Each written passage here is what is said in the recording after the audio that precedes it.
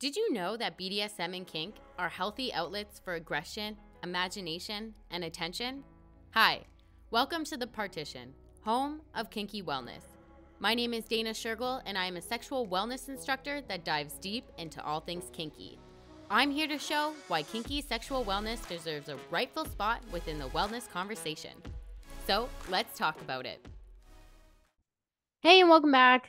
How are you doing today? Thankfully, I am doing a lot better than last week, and I'm finally starting to adapt to this whole 9.5 hour time change thing, which is good. But I want to jump straight into today's topic, which is going to be all about Fetlife. Fetlife is one of the most recognized social network platforms for those looking to connect with other fetish and kinky people, because it's basically a Facebook for kinky people. You can create your own profile, add details about yourself. You can add photos, write posts and stories, add friends, make pages, and leave status updates on all kinky things you get up to. Fetlife is a great place if you're looking to connect with other kinky people without the fear of being outed, or if you're simply looking to keep your identity to yourself. Now, this isn't to say that you can't use your real name or photos, but if you're a bit shy or work in a job or a community or culture where this type of information could impact you negatively, then this social platform will help you to stay connected to the kink space while helping you keep your privacy intact. Of course, if you have a tattoo or a hair color that's very noticeable, then try to stay away from that. But hey, maybe you also want a different platform for an alter ego. And that's okay if you aren't misleading someone or being unethical about it. But a little history about Fetlife is that it was actually created in Canada in 2008 by a man named John Copanis in Montreal, Quebec. And he was originally working on a website called Friends with Fetishes, but decided to launch this platform instead as a separate site. And then he switched the name to Fetlife. Currently, its headquarters is located in Vancouver as well, which I think is pretty fun. Fetlife's mission is to help everyone feel comfortable with who they are sexually and has over 10 million active users worldwide. According to their website, no matter where you are in your sexual journey, Fetlife has something for you. And right now, it says they have over 18,000 up-and-coming events, which include local munches, classes, and all types of play parties you can think of. Fetlife is a good place to check out if you're looking for any kinky events in your area, or if you'd rather throw your own, you can do that, because Fetlife allows its users to create and promote their own events if you include the date, location, cost, dress code, and other various information that's relevant. However, I do believe that the location is hidden unless the participants actually confirm through an invite that they are attending. Now, again, Fetlife is intended as a social platform and not a dating website. So I don't want you to go on this website thinking it is a dating website.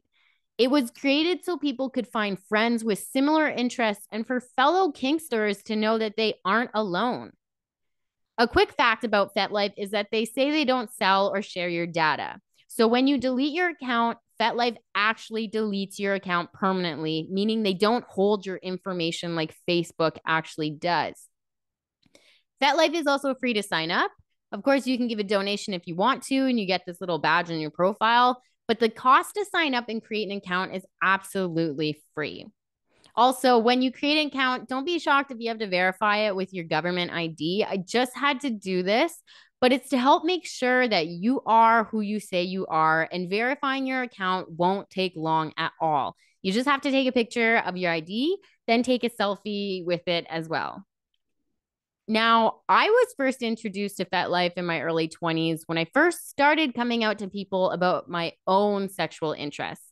And I remember the first time I created an account, the guy who showed me the website said that no profile was complete unless they took this BDSM test, which gives like a breakdown of different things you could be into, depending on how you answer a series of questions. As always, I will leave the link in the description in case you want to do the test yourself, but you can find the test at bdsmtest.org. Basically, what it is you get asked questions and then answer them based on a scale system ranging from totally agree disagree, neutral, agree, to totally agree. Personally, I think the questions asked are good icebreaker questions for new potential play partners. And I actually used to bring this up a lot at parties just to get some kinky conversations going on. So the quiz itself has a number of great questions and statements, but here are some of the things it asks you to agree or disagree with. And I'm going to say it and I'm going to leave a minute so you can, see for yourself if you agree or disagree. So starting with the first one, it is making my partner suffer for my pleasure is one of the best things in life. Living with a group of slaves owned by me and serving me would be my ultimate life goal. Being physically restricted during sex with clothes, ropes, chains, etc. is arousing. I enjoy keeping my partner as a pet, providing them with a cage, feeding them out of a bowl, and caressing them. If I could not fulfill one of my partner's sexual desires, I would encourage them to see other people to fill in the gaps. I enjoy feeling like a predator hunting its prey. I could be sexually submissive now and be sexually dominant another time, either to the same or to another partner. Being part of a group of slaves that serves one master or mistress sounds like a life that would really suit me. I would like it when my partner is completely tied up during sex. Being physically restricted during sex with clothes, ropes, chains, etc. is arousing.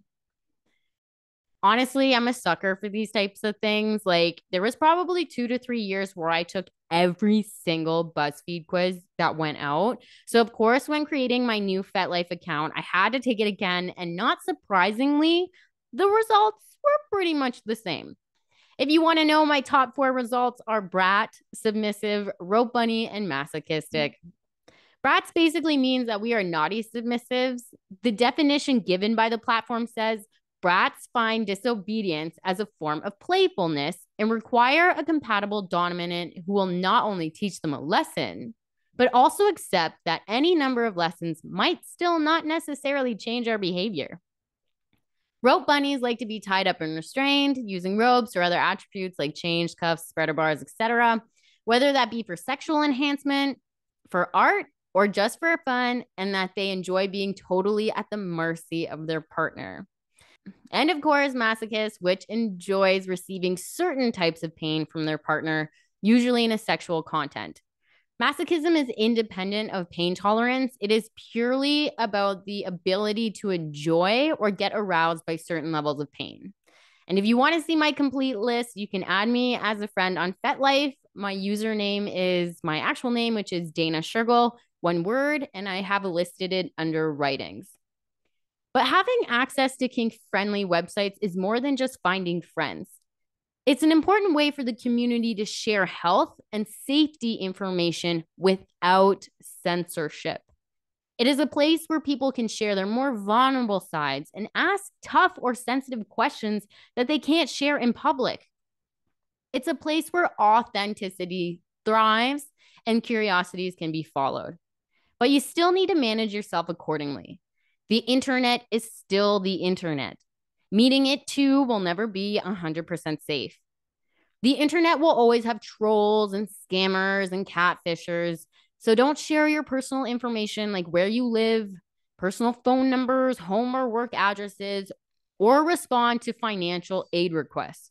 Remember, there will always be someone waiting to prey on the vulnerable, new, and naive. Also, watch out for phishing scams. Phishing is a form of social engineering or things like email scams where the attackers deceive people in revealing sensitive information. I think the most popular method of this is going through email, but it can be done on social networks as well. And some scammers take their time. So take extra precautions when meeting someone new or talking to someone at all. You also need to understand that not all sites are safe. And this definitely includes BDSM and kink sites. However, if you're looking to try another site that's different than Fetlife, I found an article on Dating Top 10 that outlines 10 other websites that they researched and found were suitable. The link will be in the description, but some other websites that are out there are alt.com, which is a BDSM dating site that has free options as well as a monthly subscription. There's Adult Friend Finder, which is apparently the world's largest sex and swingers community. There's fuckbook.com, which also has free and cost-based subscription plans. But other ones are like kinkyswipe.com, fetster.com, collarspace.com, BDSM and Kink, BDSMsingles.com, and thecage.co. But when choosing a website, remember there is no perfect website, so you can try out a few and choose the kinkiest website that suits you and what you're looking for. Even with Fetlife, one of my criticisms is how fast people will DM you, but it isn't about the website. It's more or less the people on the website. But if you change your privacy settings, you can stop people from spamming you. It's all about putting in the effort to make your profile work for you, regardless of what site you're on. But when it comes to putting yourself on a kinky website, remember you can always take yourself off and you don't need to do anything permanently. You don't need to share photos of your face if you don't want to. I've seen lots of accounts where it's just random body parts where you couldn't possibly tell who that person is. You can use kinky websites to just explore and learn. You don't need to talk to anyone either if you don't want to. Sites like Fetlife are an incredible learning tool because there's tons of groups and educational posts and frank discussions about things you want to know. But just understand that you're probably not going to like or even agree with everything you see or read.